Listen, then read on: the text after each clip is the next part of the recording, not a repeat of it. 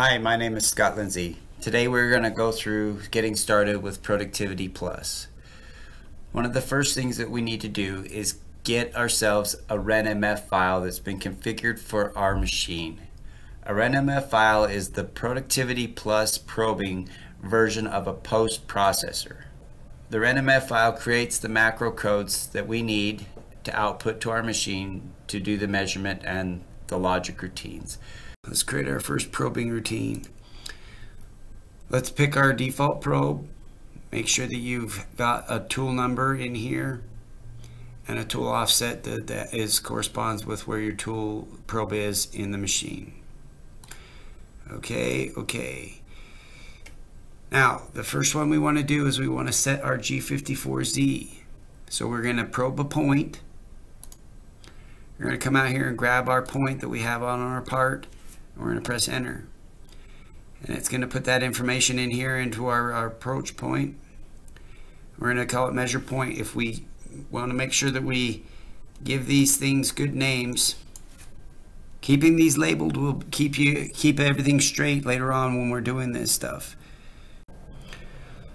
Okay, for this next one, I've opened up a part that I've programmed, and I'm going to walk through what we did. On this one, we are going to machine a feature, check if it's good or bad, and rework it if it's small, and decide if it's scrap if it's too big.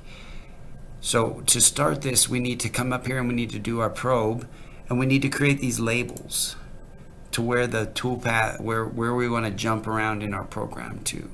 So we need 3 of them. We need one to do if we want to rework it. So we just create a label that's called rework. And we create another label that tells it the if statement, where to go if it's good, and where to go if it's scrap, and where to, kick it down to the end of the program and hit our M30. So we need to be able to, between our roughing toolpath and our finishing toolpath, we need to be able to have that label stuffed in here. So we have to do a little bit of breaking up of some toolpaths so that we can interject these probe labels in between. Because if we just had a roughing toolpath and it finished at the same time, we wouldn't be able to get in between there so we don't want to remachine our roughing and just cut air. That would be a waste. So we need to break these up so that we can stick our label in here. So on our probe measure, we're going to create our probing toolpath up here. And inside here, we're going to inspect the circle. We went out there and we picked the feature on our part, and it gave us the dimensions where it's at. We're going to measure the inside. We're going to do 4-point measure, and then I called it measure 10 mil hole. Okay. After we've done that, we're going to create our logic. We come up here and we create the if-then statement. It's going to generate this stuff here, and we're going to condition if the hole. So we're going to come in here and we're going to click this guy. Condition 1, hole diameter, hole 10 mil diameter. So it's looking at the diameter is less than the actual measurement, the size. If I click in here and I say hole diameter, and I click on it and I say get nominal value, it will plug in the diameter of the feature that I picked out on my screen. And then I can just do minus 5 thou or plus 5 thou here, whatever I need. So that's my question. And then if that statement is true or false, if it's true, do this. I'm going to update. So I did an NC update. I'm going to check the tool diameter. I'm going to update the tool diameter of tool 2 from the feature of the hole, and I'm going to update my wear offset. After I've updated my tool diameter, I'm going to jump to go to label rework, which is going to hop up here into my program and start back here. If it's false, then it's going to ask another question. So we're looking at the hole diameter again. If it's less than or equal to, and then I've gone to the other side of my tolerance. So it's the hole size plus 5 thou. So now if this statement is true, then I'm going to update my tool diameter just like I did before.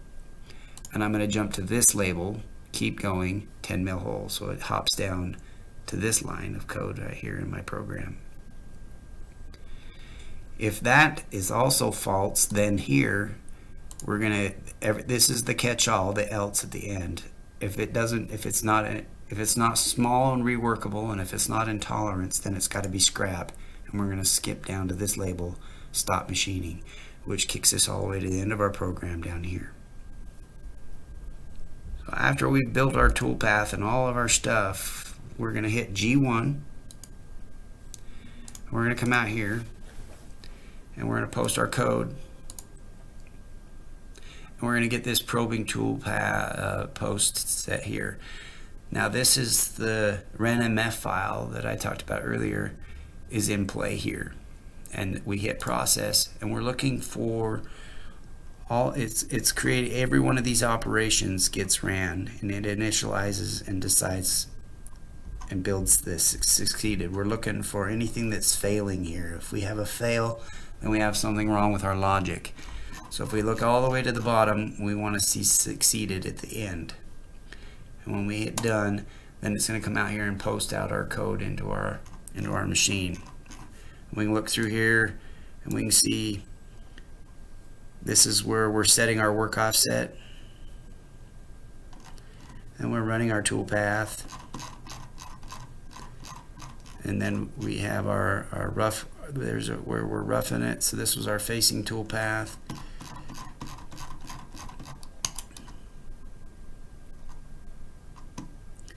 Right here is where, so here's where we're finishing it. So this is where our rework starts, and it has the logic that hops and skips up in here for N1, runs our finishing toolpath, checks our part, and does some go-to labels. And down here at the bottom is our scrap label.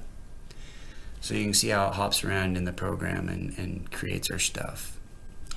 I hope this was helpful and informative, and please give us a call if you have any questions so that we can help you out, and have a good day.